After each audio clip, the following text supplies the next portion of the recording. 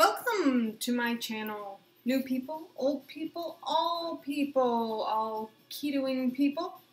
And today, do you want to learn how to, off the top of your head, just come up with meal ideas? Say you're tootling through the Wegmans and you say, oh damn, I don't have anything for tonight for the kids. I don't have anything for myself. What am I going to make? I'm so tired of bacon and eggs. What am I going to do? So, you have a pound of ground beef. Hey, this is on sale. I'm going to buy this because it's like $3. Yeah, that's a good idea because money, you know. So, we have a pound of ground beef. What the hell are we going to do with it? Just fry it up in the pan? Just, you know, I mean, who isn't bored with just eating fried hamburger? You know, you want something other than that. Take your fried hamburger. You take your hamburger and you think, okay, what can I do with this? It's a little sexier, you know? So I'm walking through Wegmans and bam.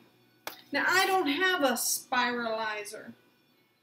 I, at the beginning of the year, swore off buying any more gadgets, things I got to haul along with me. Because in the end, I want to live out of a backpack. So a spiralizer just isn't going to fit in that. So I go, oh, you know what? What did I used to make all the time that everybody loved, that I loved, that I haven't made in forever? Spaghetti. Spaghetti would be fantastic. I've never tried a spiralized noodle thing, so why not? Today's the day. We got some spiralizers. They were $3.77, and this is enough for me and the man. So I've got a pound of ground beef. We're almost there. We've got basically spaghetti sauce. So we're going to turn on, we got our big old pan. We're going to turn on the stove. So what else do you usually put in spaghetti sauce? You know, mushrooms, which I just happen to have. A big old one with a turd on it. That's going to have to be wiped off. So we've got mushrooms, and I just happened to buy some more while I was out because I knew I was low. So yeah, mushrooms, fantastic for you. Now, I'm not going to do macros while I'm going along on this, not on this one. So what I'll do is afterwards, I'm going to guesstimate the macros on this. So we're getting a little further along in our journey. We don't want to mark down every damn gram of everything that we eat. We're going to guesstimate. And guesstimation, once you get good at it, you can do it. I'm not saying it's good all the time. I'm just saying you can do it. If you've had a day, if you don't want to count everything, the police will not come and arrest you. Guesstimate. Get your guesstimate on. So I've got one big brown one, a Bella, but these were on sale for $1.27. So I bought these instead. They're just the little white buttons. And I'm just going to use, since it's only a pound of hamburger, or a pound of ground beef, I'm just going to use a handful. I'm not going to go batshit crazy. So maybe 4 more. That should be plenty. I don't want it to be mushroom heavy.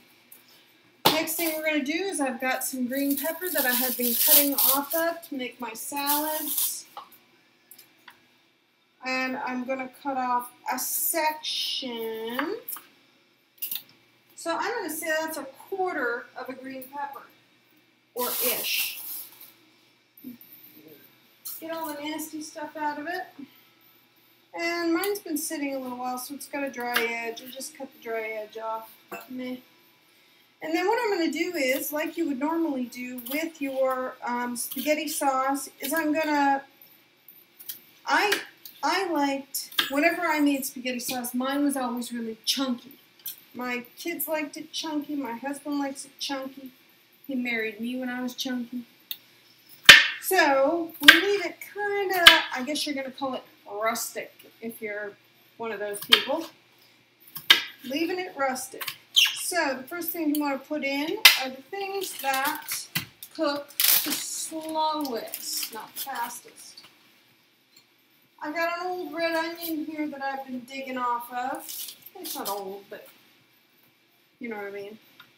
So, what we're going to do, I'm not going to use a huge amount.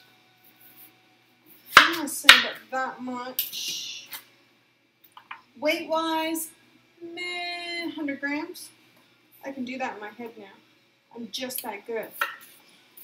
And then I rustically chop this up into just, you know, whatever, pieces.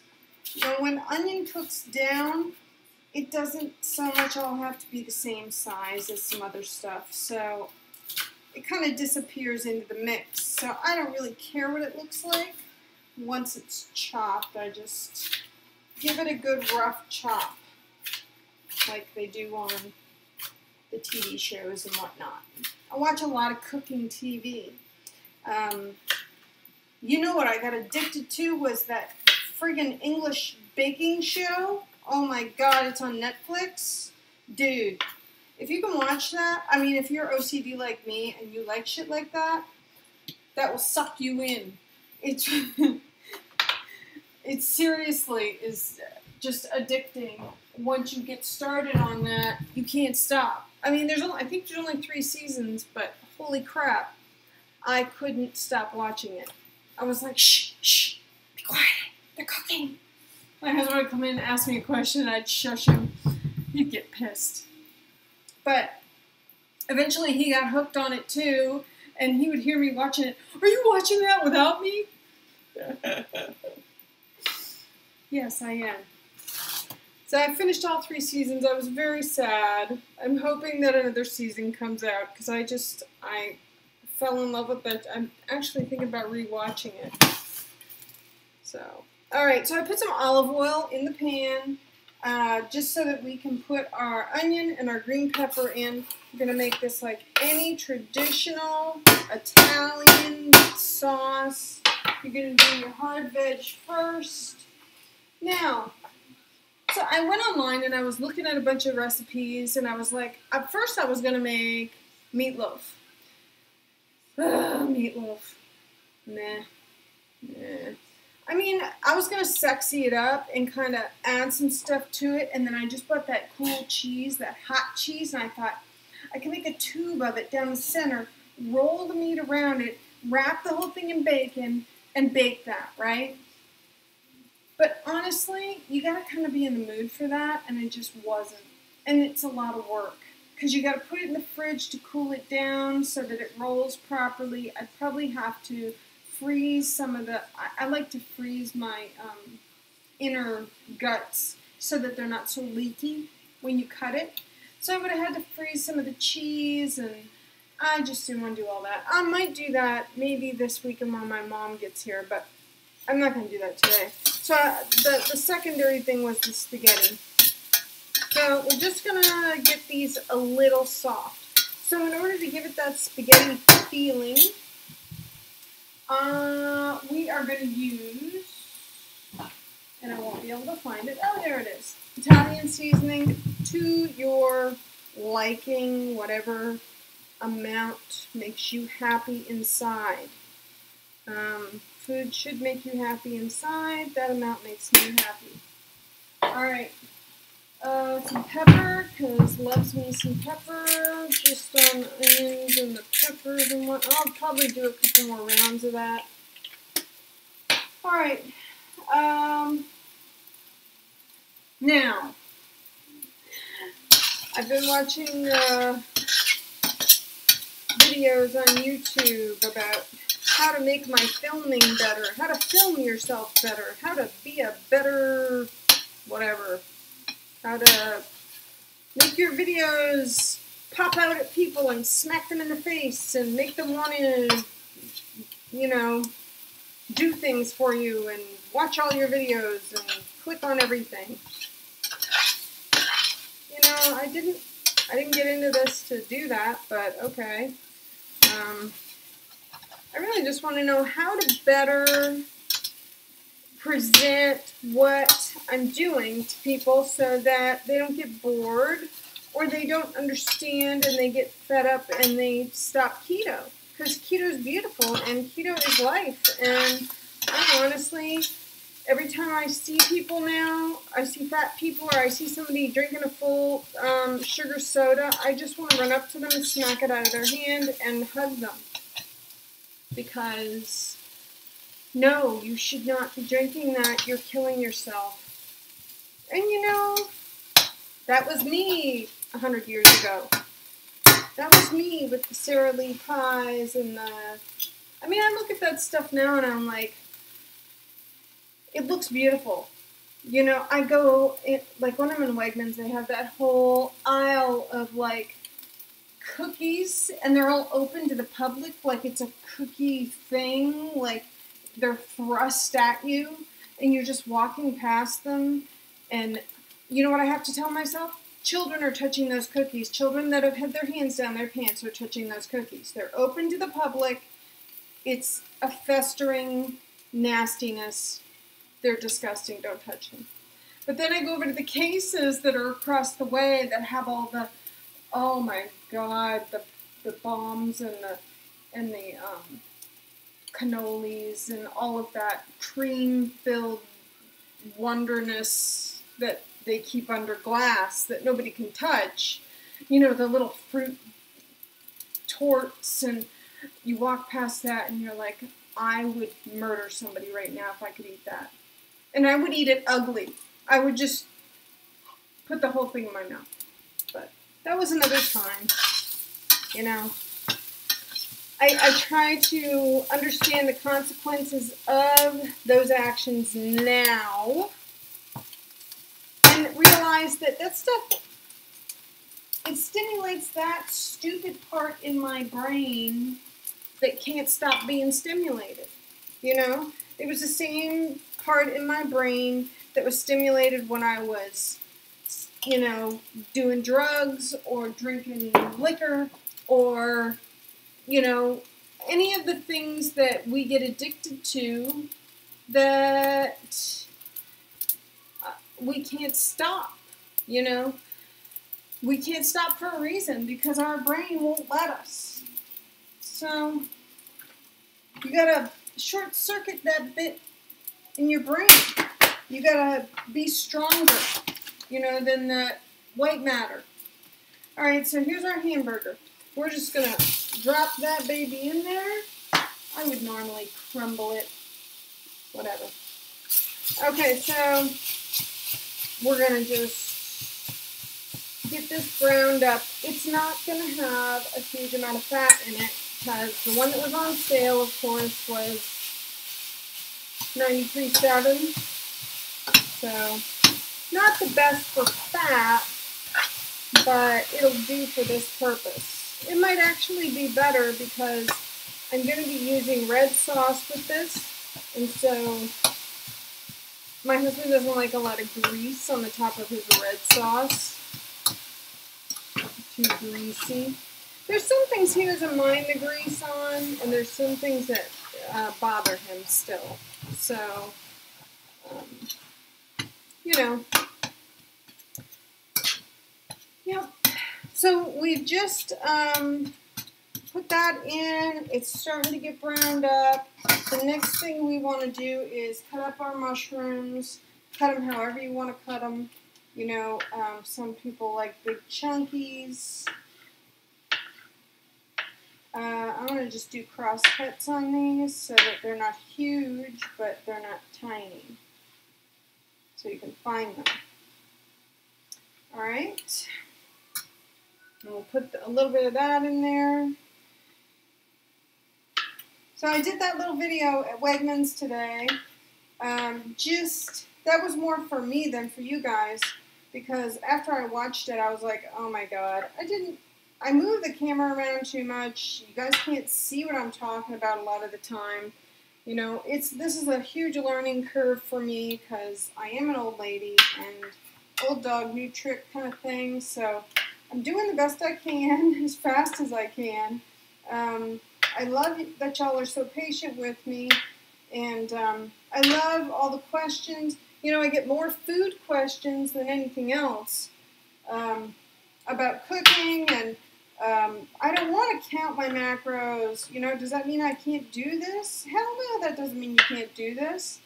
You know, you're probably smarter than me, and you can probably track, and you probably don't have OCD like I have. You know, I feel the need to write things down because that's my nature. Some people don't need to do it. Young people, a lot of young people that I follow, like other bloggers and stuff, don't track. They basically just keep track of stuff in their heads. You know, today, you know, I'm on the move. I'm gonna fast until lunchtime, and then at lunchtime I'm gonna have Chipotle or Five Guys or something like that. And see, the good thing about that is you can look that stuff up ahead of time online on their websites and actually figure out what you can eat and what you can't eat there. But those places are really kind of self-explanatory. You stay away from the rice and the beans and, you know, the frou-frou junk on the side. Don't go hog wild with too much meat, too much cheese. I always tell them, tiny bit of sour cream, please, because that dude with the friggin' spatula goes insane. It's like he's, you know, bailing the boat out. Holy crap. One time I made them remake it because dude he probably put 12, 15 ounces of sour cream on my thing, and I was just standing there looking at him like, I'm going to need a straw with that.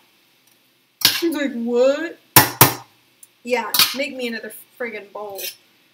You know, you have to take control of your food even when you're out. So, but if you don't want to track, you know, you still have to be kind of diligent because your carbs can get away from you. And you may not be taking in as much protein as you think you are. And those are really the only two you got to worry about. Because if you're not hungry, don't worry about your fat. Your fat will take care of itself. So, okay, that's pretty much done. I'm going to run over here for a second. I got to get my bottle of browse, which I keep in the special section over there. So I got a lovely tomato basil that's got 3 carbs, 1 fiber per serving. I'm not going to use this whole bottle. So like I said before, I don't generally use a full bottle when I cook. I usually portion it out, and that works because then I can just get them out of the freezer once they're frozen. So for 1 serving, which is a half a cup, 70 calories. This is a full cup. We still got some red bits in here. I would love to have another camera so that I could just point it down into the food while I'm cooking it for y'all. Maybe smell-o-vision. That'd be cool, right? Smell-o-vision! Alright. That's done. Hey, look at that. Alright. So, I'm going to pour... We're going to see how wet it's going to get with 1 cup. Because I'm going to... I might water it down. We'll see how thick it becomes. So that's, you know, he's gonna want it wetter than that. So I think we'll do another cup for the old man. And all right. So that's 2 cups browse. And I still got some left in here to partition out once I'm done. And that should be more than enough. And like I said, I'm gonna do the guesstimate on the macros for this afterwards. That I'll probably post to Keto is Life later. But like I said before, you and I are not using the exact same ingredients, so you always need to be aware of your own macros when if you are tracking. Taking somebody else's word for it can get you in trouble. I mean, you know, with your macros. All right, one more thing. So I have some Parmesan, And I have a tiny bit of cream cheese left. So I think I'm going to add the cream cheese. It's about 3-4 ounces. It just makes it a little creamier, a little stickier. My family missed spaghetti for the longest time. Spaghetti was one of my signature meals when I was a big girl. Spaghetti, 2 things I loved in my house when I was fat. Every night was either Mexican or Italian. I could make the meanest Mexican food, and I could really whip up some good Italian. I loved me some lasagna. I could make a kick-ass lasagna. So, they've missed it, you know, and every once in a while, and we love Latin food, so we eat a lot of Latin food out instead of me making it at home. You know, it's I guess you could call it I hate that word, trigger food, but it can be a trigger food for some people. So this is a 1/2 cup. I'm not using a 1/2 cup of this. I might just put, oh, there's a big old chunk in there. 1/2 of a 1/2, which is 1/4. Yeah, that should be fine. Fine. Good. So a 1/4 cup of that, and that'll help with the cheesiness. Oh, this is already looking so bubbly and so good. And when he gets home, he's going to be tired and not want to cook. And I usually make him cook during the week for himself because I put all his meals in the freezer. So I'm like, just make something because I don't feel like cooking. But lately, he's been very tired. I got him working 2 different jobs. So that looks friggin' amazing. It smells really good too, and it's nice and thick. See how it's sticky at the bottom? Very nice. So I'm going to cut it short here. I'm not going to cook these until he gets home because they don't take but a minute in a skillet. So I'm going to skillet those down, pop some of this on. I'll take pictures later. And that is how you make a keto meal out of basically shit you got lying around or something you just pick up at the store and you cobble together once you get home. I know y'all can do it. It's not hard. You know, if you're a mom, you are used to doing this probably. So you get better with it over time. I've been doing it for 25 years, so yeah. All right. Well, that was it, and I will see y'all later. Bye. If I can find the button.